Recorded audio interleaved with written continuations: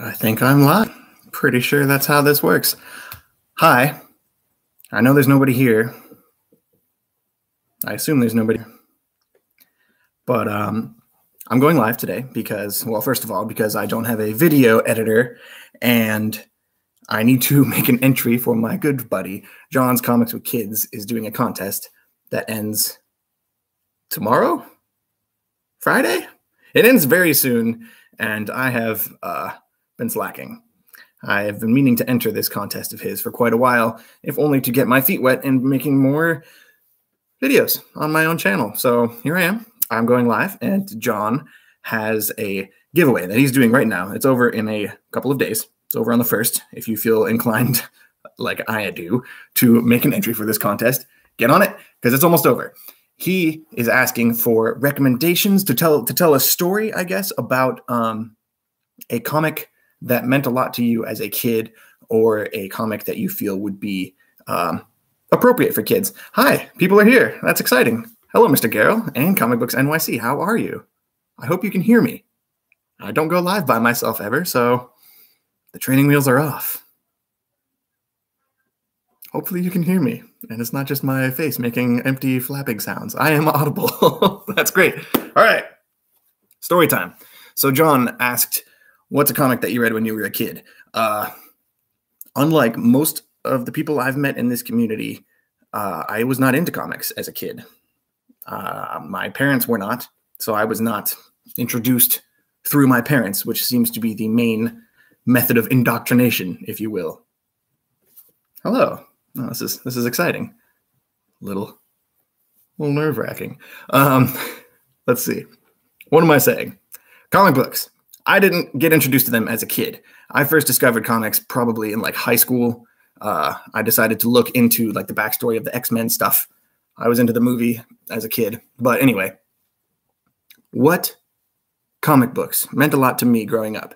My first comics were actually digital.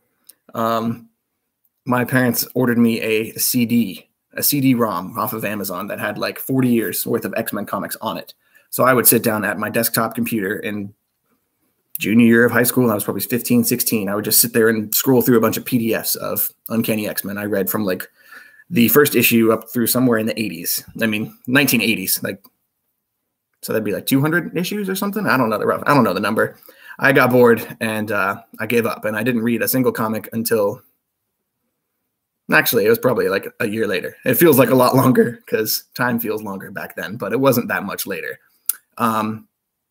In high school, near the end, I discovered that the bookstore, there was a bookstore back in the day when they had bookstores. There was a bookstore up by the mall.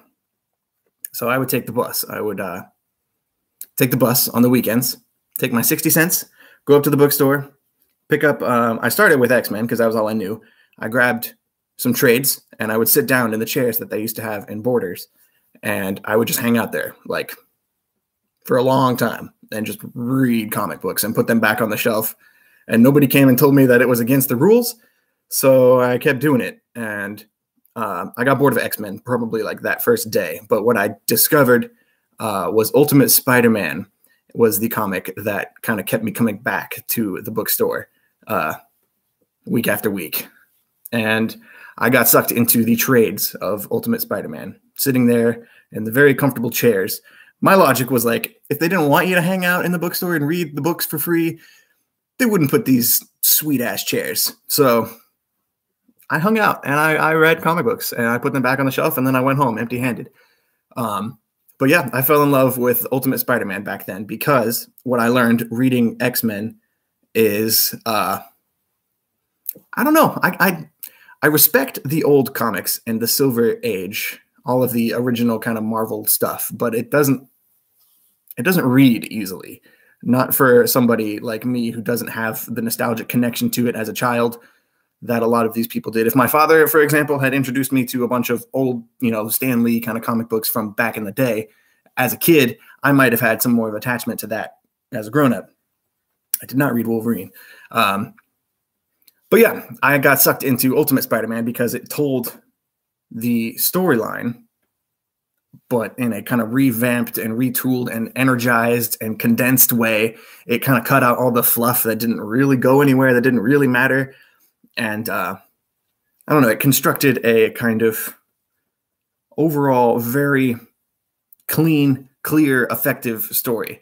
And I didn't know it at the time, obviously, but that was the first book I ever read by Brian Michael Bendis, which, looking back, started a bit of a, what do you call it? There it is. I'm in reverse. Fascination, I guess, might be the right word. Obsession, appreciation, all of the above. I might have read a little Wolverine over the years. He's not that bad. That's a whole nother video.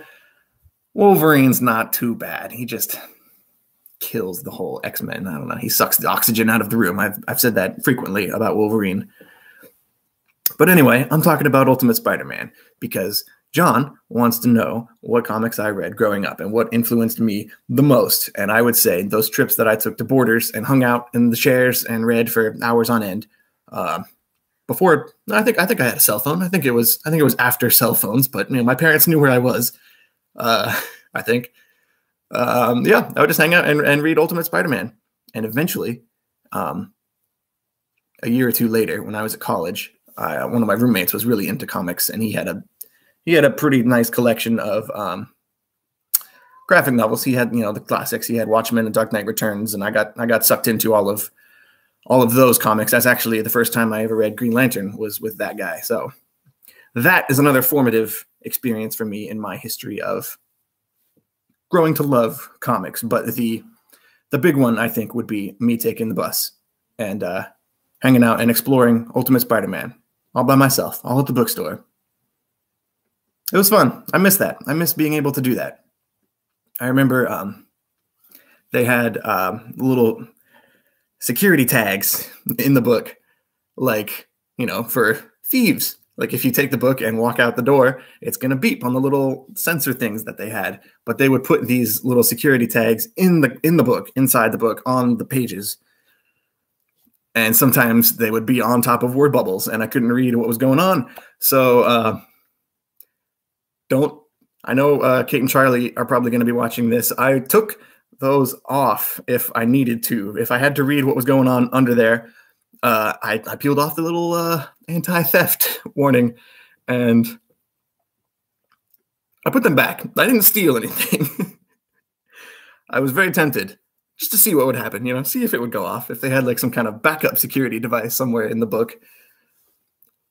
But yeah, that was my story. I was hanging out at the bookstore, reading Ultimate Spider-Man, and that's kind of how that all started. And now I'm trying to collect all of them. It's a lot. There's a lot there. I'm not trying that hard, but I'm coming into Ultimate Spider-Man as I go. I'm honestly surprised that people are joining me on here. I'm grateful. Thank you guys for hanging out with me.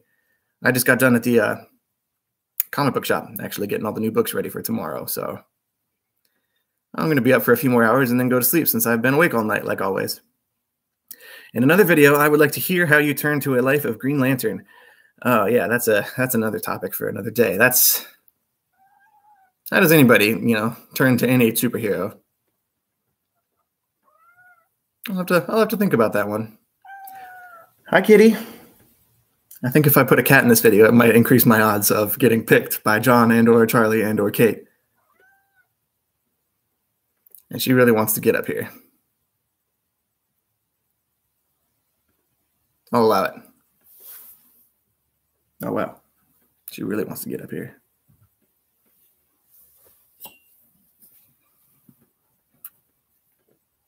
So yeah, I'm just hanging out at home, hanging out with the kitty. I'm going to go, after I'm done here, I'm going to go grab my comics. I'm going to read my comics, getting ready for doing a video tomorrow with Tom. I'm going to Tom's. We're doing our live stream that we always do on Wednesdays. We're supposedly going to be doing a video on our favorite comic books of the month of January. See how that goes. I've got a pretty hefty stack of January books. You can kind of see them right here. I've been keeping them separate so I don't forget what came out in January and what didn't, and it's a whole mess. But yeah, January top 5, top whatever, I don't know, top 5 is kind of trademarked already by us, me and John. But yeah, Tom and I are going to do some kind of list about our favorite books of the month. So I've got a few more few more books from the last couple of weeks that I need to consider. I need to read and take notes. I've been taking notes because I forget everything.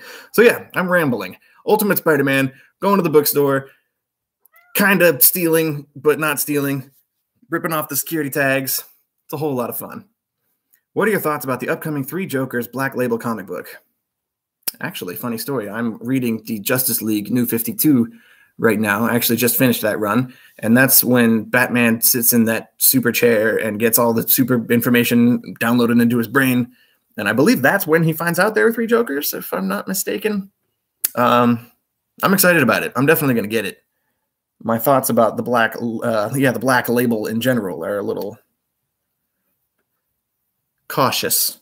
I feel like they might be taking a step back after Bruce Wayne, which would be a mistake. I think that's the whole point of that whole label. Anyway, Three Jokers is going to be cool, but I'm kind of looking forward to that. I want to read Superman Year One. I've got some Superman things up here. I'm a little bit of a Superman fan, so it'd be cool to read a Frank Miller, and John Romita Jr., I think, is doing the art on that one. I got issues. Hey, I'm just about ready to leave. Sorry, you came at the wrong time. I'm gonna end this stream before that's what she said. You're at work.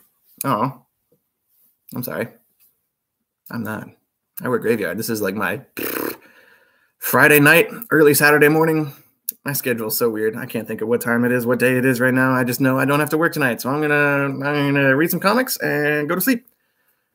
Thank you guys. Thank you for joining me. This was cool. I hope to do this more. I gotta enter more contests.